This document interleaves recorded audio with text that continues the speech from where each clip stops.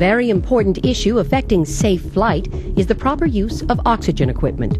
Practical knowledge about oxygen systems is necessary because oxygen should be readily available whenever it is needed.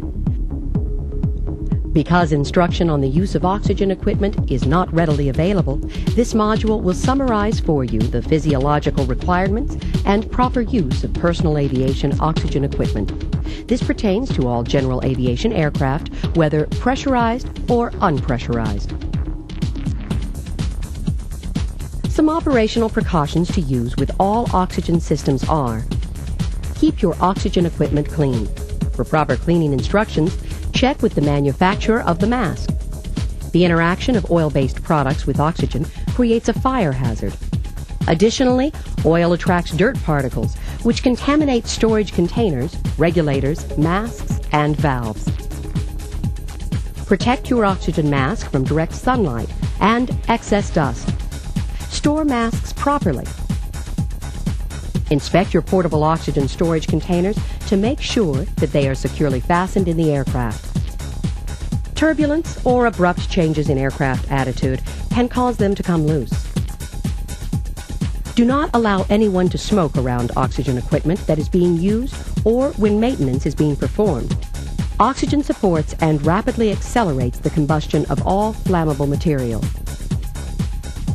Ensure that the aircraft is properly grounded before loading oxygen. Make sure your oxygen equipment is inspected regularly at an authorized FAA inspection station. Be cautious of interchanging components of oxygen systems.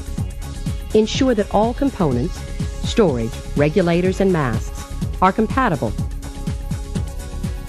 The aviation industry has designed and manufactured widely diverse types of oxygen equipment for the general aviation aircraft. Pilots who routinely fly at altitudes above 10,000 feet mean sea level commonly use a fixed oxygen system. Fixed systems are normally serviced through an exterior fuselage valve. The major advantage of a fixed oxygen system is greater oxygen storage capacity. A portable oxygen system is a self-contained unit that can be taken on and off the aircraft. This system is designed especially for short-duration flights at altitudes above 10,000 feet mean sea level. One disadvantage of portable oxygen equipment is its relatively limited oxygen supply. Regardless of the type of oxygen system used, duration of oxygen supply depends upon several factors: the size of the oxygen container, the altitude of the flight, the number of people using the oxygen system.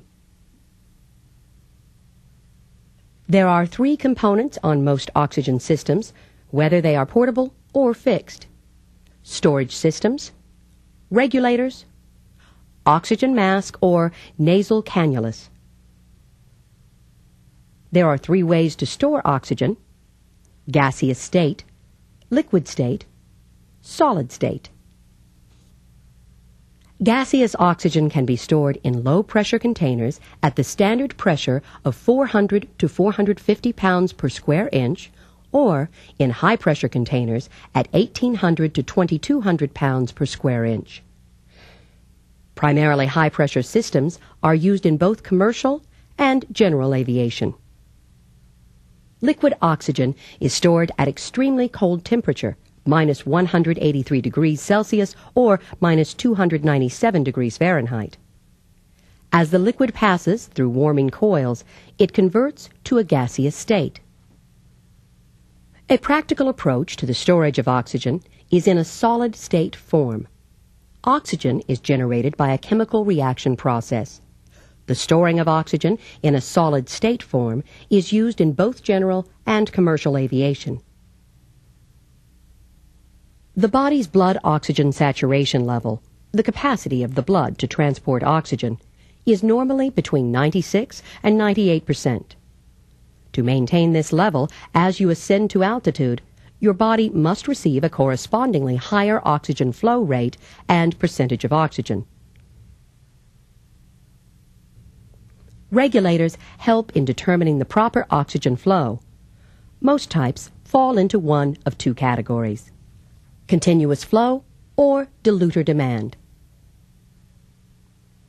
There are three types of continuous flow regulators.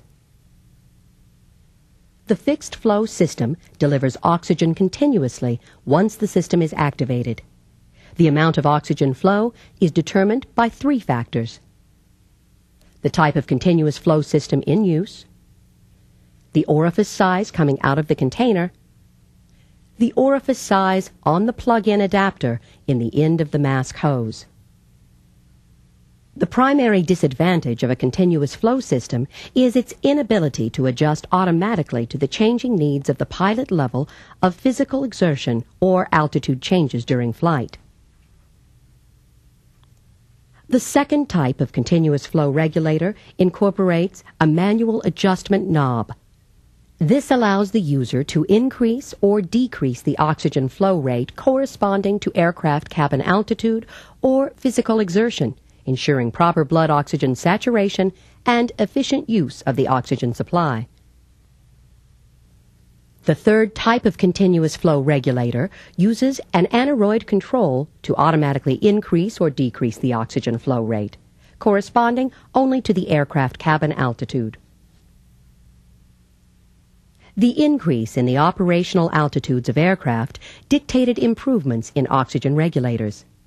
To increase efficiency and keep the body physiologically safe at higher altitudes, the diluter demand regulator was developed. Diluter demand regulators furnish oxygen when the user inhales. It also incorporates an auto mix lever, enabling the user to select either a mixture of cabin air and oxygen or 100% oxygen. In the normal oxygen setting, the regulator uses an aneroid control to automatically adjust the percentage of oxygen delivered. These improvements have increased the operational effectiveness of such oxygen equipment to 34,000 feet mean sea level. With further improvements in aircraft operational performance, a more efficient regulator was needed. The answer was the pressure demand regulator. The pressure demand regulator functions the same as the diluter demand regulator with one additional feature. It delivers oxygen under positive pressure to maintain blood oxygen saturation at the higher altitudes. The pressure demand regulator used in general aviation is certified to 45,000 feet mean sea level. Summing up, you must ensure that there is adequate oxygen flow and the proper percentage of oxygen is being received for the altitude you are flying to protect against hypoxia. The third part of any oxygen system is an oxygen mask or nasal cannulus. General aviation continuous flow oxygen masks come in two types: rebreather and phase sequential. The rebreather type is the most common, the least expensive, and is the simplest to use. It has an external plastic bag that inflates every time you exhale. The purpose of the bag is to store exhaled air so it can be mixed with 100% oxygen from the system. This type of mask supplies adequate oxygen to keep the user physiologically safe up to 25,000 feet mean sea level. The mask should seal properly to the face. The phase sequential continuous flow mask is a passenger mask that looks similar to a rebreather mask. These masks have reservoir bags for the supply of oxygen coming into the mask, a dilution valve which permits entry of outside air after the bag has been drained of its oxygen, and an exhalation valve which dumps air overboard when the user exhales. During exhalation, the reservoir bag is supplied with oxygen from the regulator in preparation of the next breath. This mask provides 100% oxygen at the beginning of the inhalation cycle and a dilution with outside air at the end of the inhalation cycle. The user does not rebreathe any exhaled air. With the proper flow rate, the phase sequential mask will supply adequate oxygen for a short duration emergency at altitudes up to 40,000 feet mean sea level. Nasal cannulas are also continuous flow devices and offer the advantage of being more comfortable. They are restricted by federal aviation regulations to 18,000 feet surface altitude because blood oxygen saturation levels can decrease if one breathes through the mouth or talks too much during flight. With increased aircraft technology and altitude ceilings, 2 additional masks were developed. The diluter demand mask is designed to facilitate an air and oxygen-tight seal to the face. The amount of oxygen inhaled through the mask is dependent upon the altitude and the setting of the auto-mix lever. The latest generation of oxygen mask is referred to as pressure demand. These masks are designed to create an airtight oxygen seal on the face. The inhalation and exhalation valves are designed to permit oxygen pressure to build up within the face mask, thus supplying oxygen under pressure to the lungs. Quick Dawn Crew oxygen masks have a quick-release holding strap or a quick-release storage container that allows for rapid access to the mask. During an emergency situation requiring the use of oxygen, the pilot should be able to release and don the mask within 5 seconds. If you are not familiar with the requirements concerning oxygen use in your particular operation, contact the FAA Flight Standards District Office nearest you. Warning: masks have not been qualified for wear over beards or heavy facial hair growth in accordance with FAA technical standard orders. Facial hair that crosses sealing surfaces can seriously degrade the performance of these masks. Prior to every flight, you should perform the price check. The price is a checklist that helps pilots and crew members inspect oxygen equipment. Pressure. Ensure that there is enough oxygen pressure and quantity to complete the flight. Regulator. Inspect the oxygen regulator for proper function.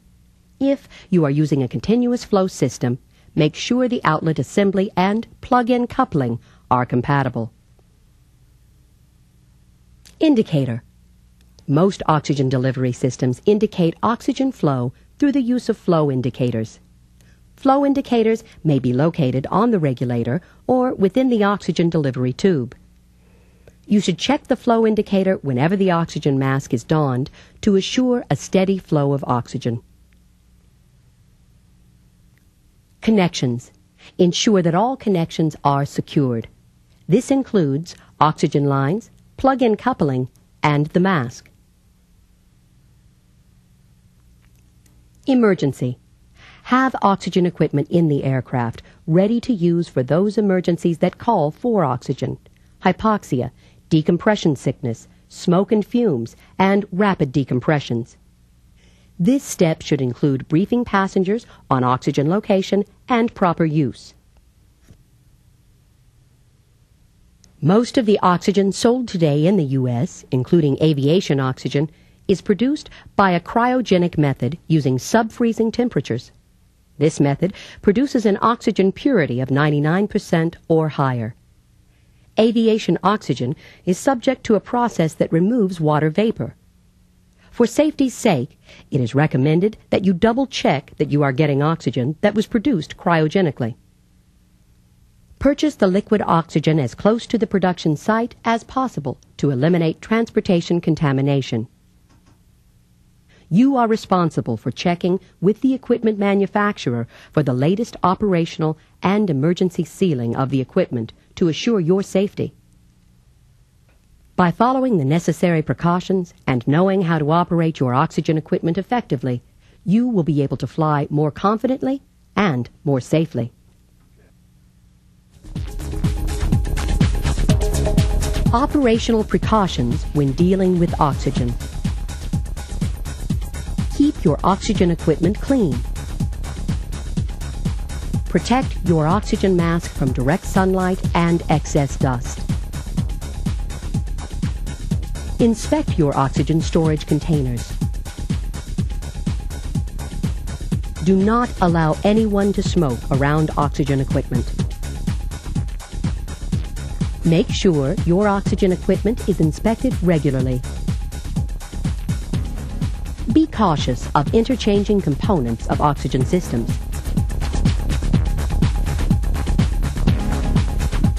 Prior to every flight, the pilot should perform the price check. Pressure. Ensure there is enough oxygen pressure and quantity to complete the flight. Regulator. Inspect the oxygen regulator for proper function. Indicator. Check the oxygen flow indicator to assure that there is a steady flow. Connections. Ensure that all connections are secured. Emergency. Have oxygen equipment in the cockpit and ready to use for those emergencies that call for oxygen. You are responsible for checking with the equipment manufacturer for the latest operational and emergency sealing of your oxygen equipment to assure your safety.